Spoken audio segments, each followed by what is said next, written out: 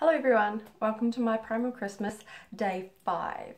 Today's video is a bit of a follow-on from yesterday's post. If you didn't see it, it was simply just an image and an introduction to the third Primal Blueprint law, which is move frequently at a slow pace. I thought this might need a little bit more discussion around it. This law isn't about going out and taking a long, slow walk. It's more about moving more frequently throughout the day at regular intervals. So I've got 5 tips on how this can be implemented. Tip number 1, park furthest away from the door.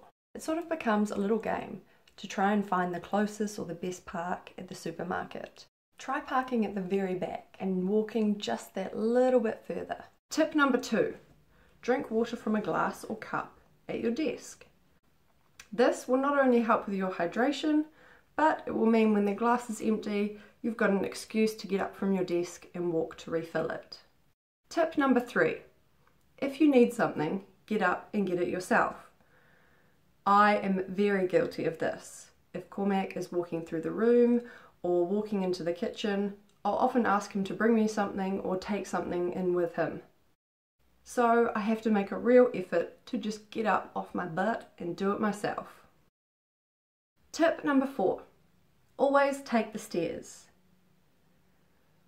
This sort of goes without saying if you have stairs in your house like we do, but if there is a lift or a stair option in your office building or apartment building, try and always take the stairs.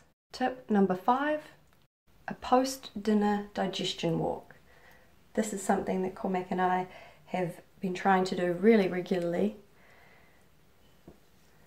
Even if it's to the end of the street and back, it's nice just to get moving a little bit before you settle in for the night. It's also really good for your digestion.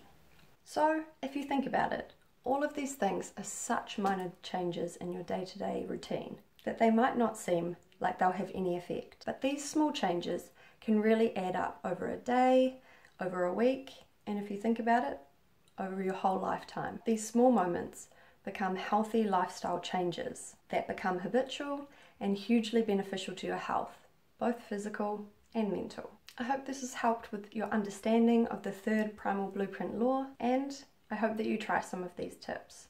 Thanks for watching.